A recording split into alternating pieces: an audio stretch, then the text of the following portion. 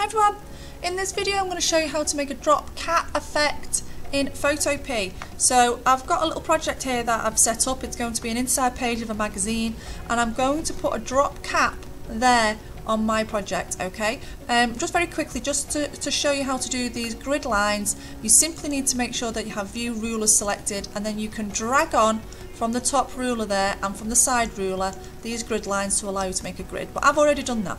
Then I'm going to just use the zoom tool to zoom in on that corner there because that's where I'm going to put my drop cap, and then I'm going to click on the type tool, which is down the side here, and I'm going to click on that point there, that intersection, and I'm going to drag it across. Now up here the size of that text for some reason has gone to 300, so that's far too big, so I'm just going to make that smaller, maybe 50, just see what that looks like.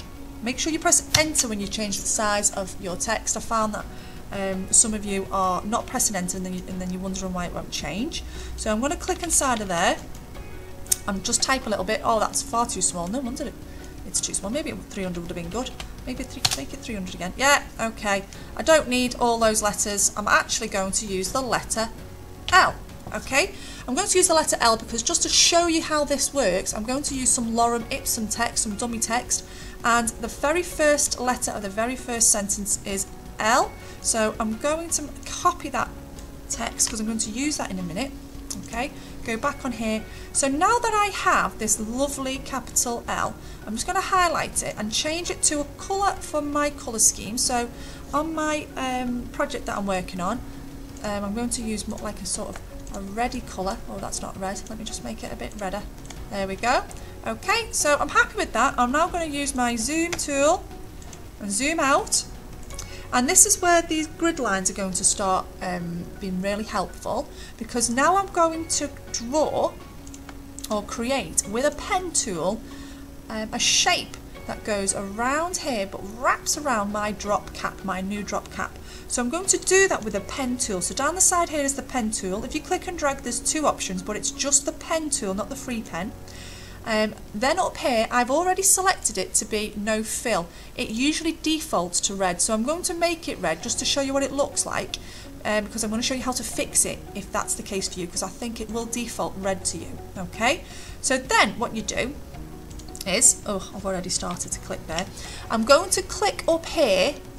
I'm going to start there and I'm going to make my first point on my pen tool there, but then I'm going to go across and in the intersection there I'm going to click there to make my second point.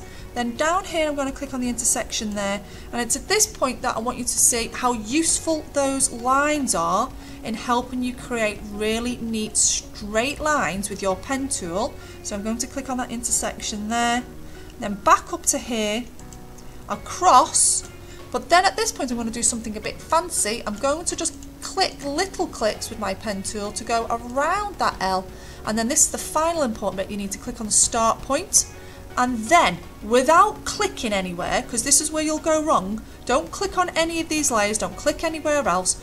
You need to now select the text, the type tool, and click inside your new shape. Okay, if you start clicking all over the place, your text is not going to go inside your new shape. Now my font is still set to 300. I'm going to lower that down to 50. Press enter. Remember to press enter. My text style, my font style is still set to that fancy font. So I'm going to change it to something more sensible for body copy text.